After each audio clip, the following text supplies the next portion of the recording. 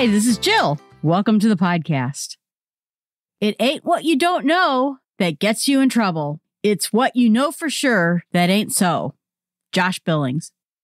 What is more dangerous?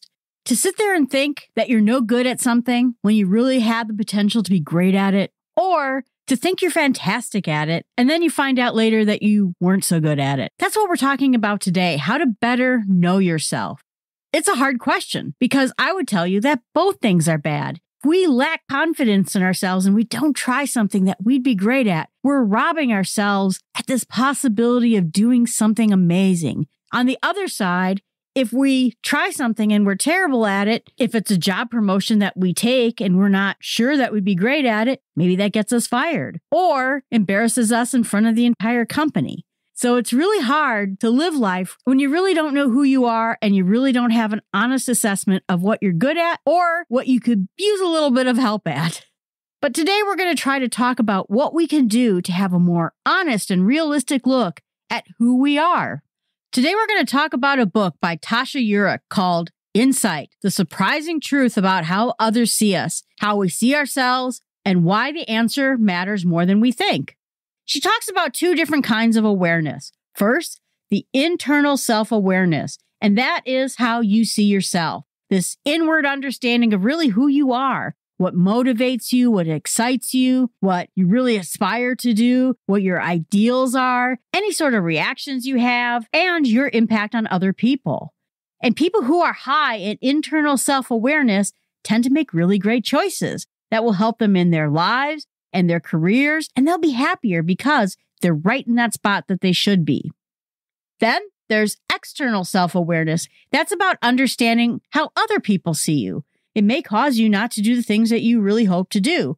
Or you have this high opinion of what you think coworkers and others think of you, then it might set you up for a fall. So either way, having good external self-awareness is really important. They say that sometimes when people have low external self-awareness, it's a chance for you to really get blindsided by other people. But she said that self-awareness is just not this one individual thing that happens where a giant light bulb pops up in front of your head. Insights are aha moments where suddenly it puts you into overdrive. When you have one of those rare moments of insight, it fuels you to do even better. She says that self-aware people possess 7 different types of insights that unaware people don't have. They understand their values, those are the principles, passions, what they love to do, aspirations, that's what they want to experience or achieve, fit, that's the environment they require to be happy, patterns, those are consistent ways of thinking, feeling, or behaving, reactions, those are thoughts, feelings, and behaviors that reveals the person's strengths or weaknesses, and impact. That's the effect that people have on other people. If you know those things about yourself, means you're pretty self-aware. Although sometimes some of these self-aware moments can come during big events, times that really try us, sometimes they also are there when we have these daily moments. Maybe we're out exercising or going for a walk. For whatever reason, I tend to be that person who gets them at the weirdest times. I'm walking in the woods and I'll look at the tree and I'm like, that's me. I'm too flexible, like that tree. And eventually it's going to snap. When I succeed at something or I fail at something, I go, oh yeah, I need to learn that about myself. So she talks about different events will give us insights. And there are 3 kinds. The first one is getting a new role or a new rule. Getting a new role would be like getting a new job. But then there's sometimes new rules. Think about it in terms of the pandemic. Suddenly we had a new rule. You can't do all these things. It tried us in a way that we've never been tried before. Then she talks about earthquake events. And those are really big life-changing things. That might be getting married or having kids or losing someone. But that's something that shakes us up and it shakes up our lives. And then there's everyday insights. And that just is what I was talking about before. You're walking through the woods, you're cleaning your house, you're doing something that you do every day, and suddenly you have this very big insight about it. So keeping those things in mind will help you in order to change your life and give you better insight. She also said that having self-awareness isn't always just one truth. It's complex. We're deep people. We all have intricacies that makes us very unique and sometimes even have competing viewpoints. The inward perspective you have and the external perspective you have, sometimes there's no relationship between them. There are people who are great at one and terrible at the other. She talks a little bit about it like it's the Hindenburg. When you have oxygen, which is not flammable by itself, but it causes things to burn easily, or hydrogen, which is dangerous because it can spontaneously ignite. And just like the Hindenburg brought together, boom.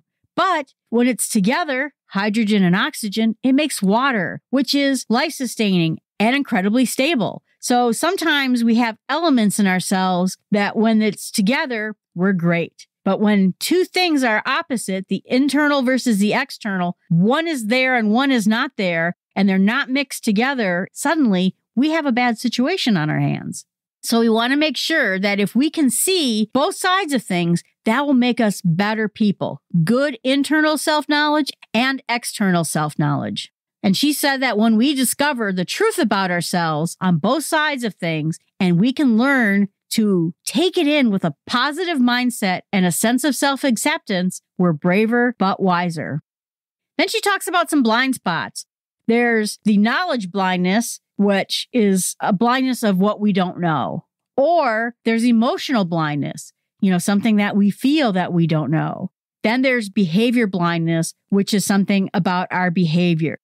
We want to make sure we overcome those blind spots because it's important not to have them. So she says, in order to overcome our blind spots, we have to first identify our assumptions, confront our assumptions, and then keep learning. Check ourselves in those areas where we think we know a lot to make sure we really do know a lot. She also indicates that having a deep self-focus where we're just thinking about ourselves actually can distort our ability to see ourselves. Sometimes, if we're so drilled into who we are and what we are, it doesn't really give us insight. It may either puff up our vanity more than it was before, or make us feel bad because we think we're terrible at something or that we're never going to make it. One way or the other, that deep dive into ourselves, if not done in the right way, can actually hurt us. She talks about some better ways so that we can monitor our inner dialogue. So first, she says that focusing less on ourselves and engaging more with other people will give us insight to ourselves, even though we're not focused on ourselves. Focus on self-acceptance over self-esteem and admit there are things we're not very good at. And for some people, that is really hard to do. If we can just acknowledge that we have flaws, that we have fears, and then we choose to like ourselves anyway, and then we dedicate ourselves to becoming better than being boastful or having high self-esteem.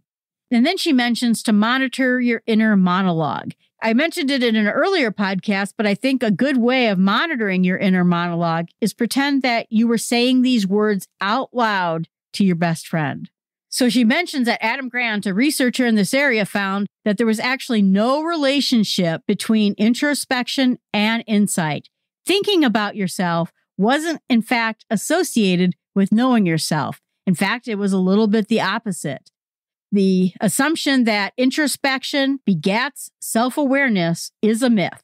And she said that the reason for that is because introspection is something we're really bad at. When we look at having some introspective and doing this deep dive into our personality, we tend to get it entirely wrong.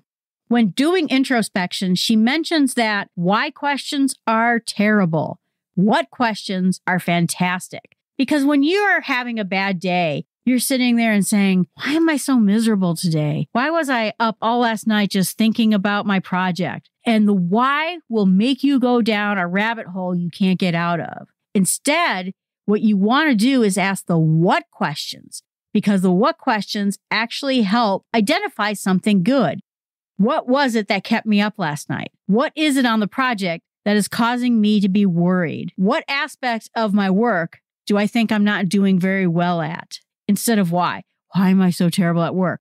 No, what aspect of my work do I need to strengthen or get rid of in order to be better at what I do? Why just leads to victimhood. She says that why forces us to name our emotions, which can be incredibly damaging. She talks about people who like to ruminate, and ruminate is that turning around where you're trying to take an idea and kind of mash it around in your brain to get some progress on it. And she said that people who lack self-awareness, and if they're terrible at introspection, rumination will be disastrous. Some people are really good at ruminating, but for the most part, you need to get away from that when you're trying to fix the problems in your life and have a better understanding of yourself. Instead, they said that they should have a learn well mindset.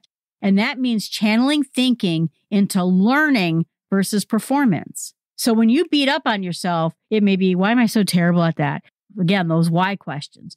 When instead you're focusing on learning, you're thinking about what could I do better to have more success on these dates? What could I be doing better in order to be performing better at work?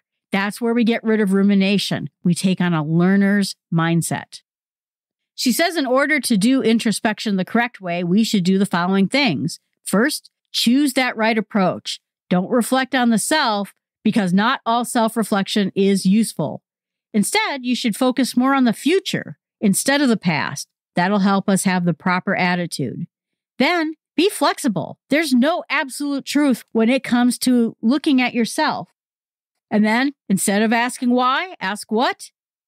And she said, you can journal if you'd like to, but make sure it's not one of those everyday things. Sometimes if you force yourself into journaling when you're not mentally prepared for it, or you're really not processing your thoughts and ideas very well, it can actually be more damaging.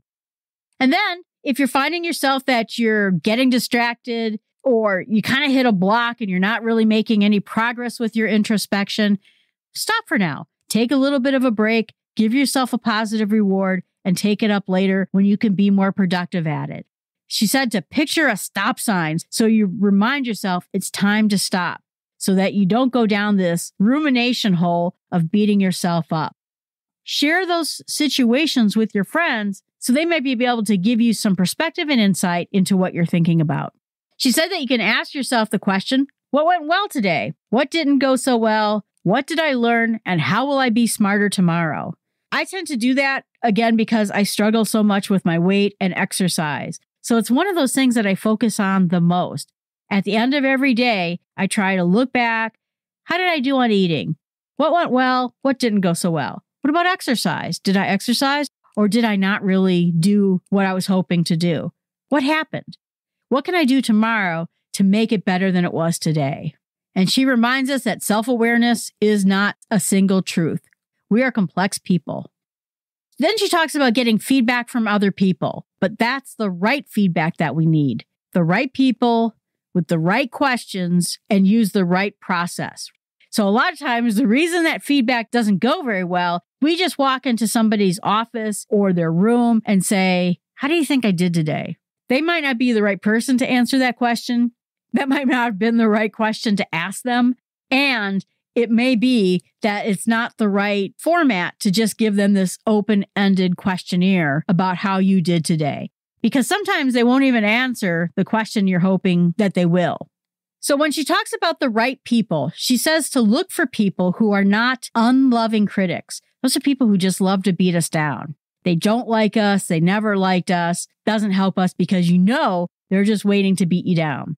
Then the other side of it is the uncritical lovers. They love us. They love everything we do. They think we're fantastic on almost everything we do. That is not something that's going to help us get the right, proper kinds of feedback. You want to make sure that they are right there in the middle of those two things, that you have mutual trust, that they had sufficient exposure to you. Maybe there's someone new in your company and you walk in and you say, why do you think I didn't get that promotion? Well, I don't really know you very well. I just started in the company last week. So that's no good either. So they have to have enough time with you to understand what's going right or wrong. And then ask the right question that has specificity. You just don't want to say, how do you think today went? Sometimes when I'm giving a speech, I know things that went wrong in that speech. So it's not going to do me much good to go to a coworker and say, do you think that went too long and that I talked too fast? Probably already know the answer to that. Instead, try to get feedback on something that you don't know. Do you think the content was appropriate? If I had to drop any one of those topics, what would that be? Trying to make sure it's specific so that it helps you. And then focus, they said, when you're getting feedback on just one or two hypotheses, and that you want to make sure that you have a decision about how deep you want to go. Do you really want someone to tear apart your speech from the beginning?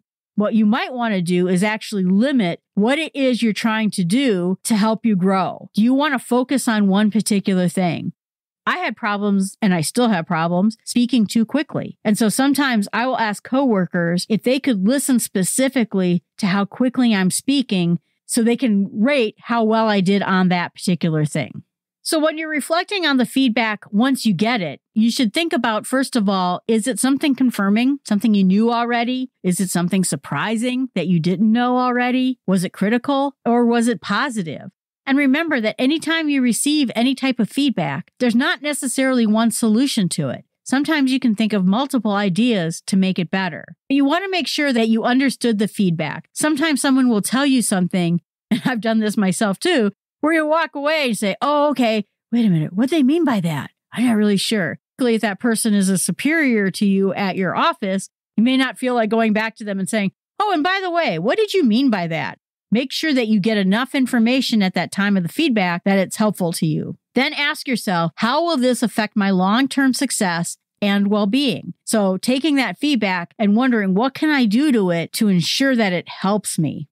And then she talks in the book about deciding what things we can fix and what things we can't fix and the acceptance to know the difference. When she talks about the right process, she actually talks about asking a set of questions of someone or giving them a worksheet with a set number of questions on them. Again, not that open-ended, so how do you think I did?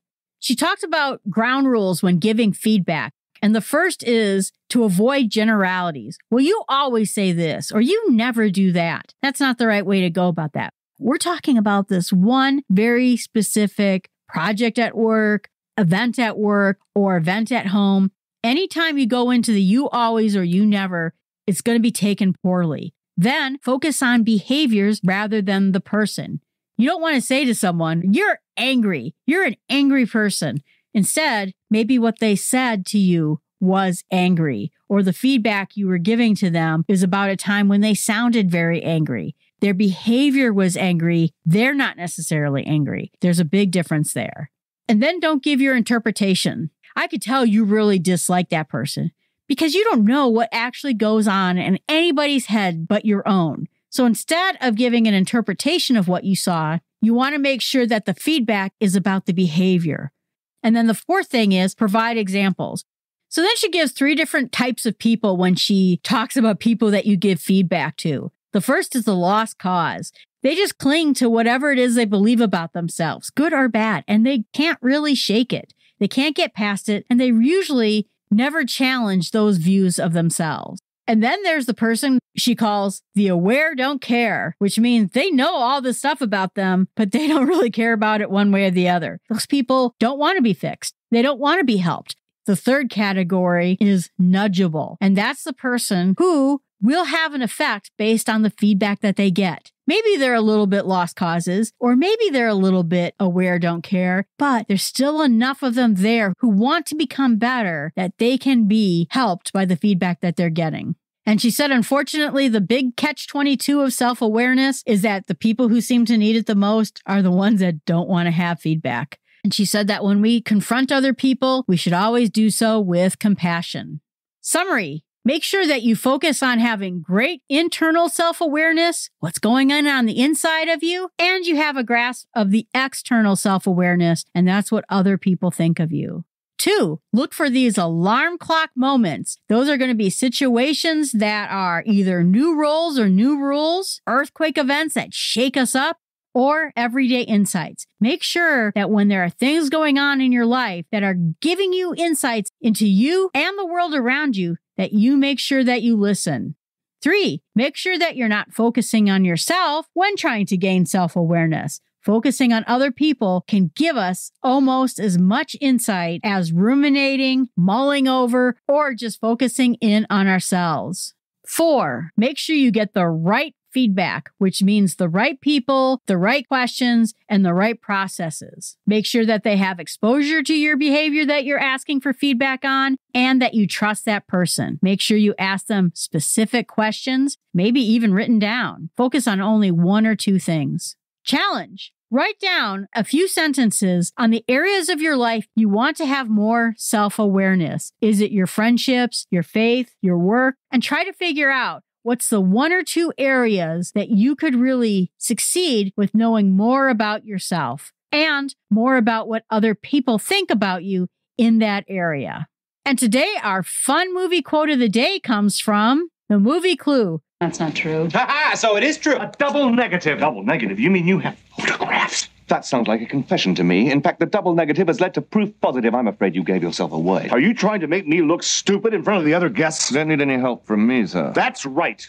There really isn't anyone better than Tim Curry. And sometimes you really don't need other people's help to make you look like a fool. You're really doing a great job of it yourself. So having self-awareness will help you know when you're being a fool and when you're not being a fool. All right, everyone. Thank you very much. Remember, visit my website at smallstepspod.com. And if you'd please tell a friend about this podcast. Trying to grow this podcast and have other people learn about it, and your help is important because you know the kinds of people who might be interested in a podcast like this. I hope you have a fantastic week.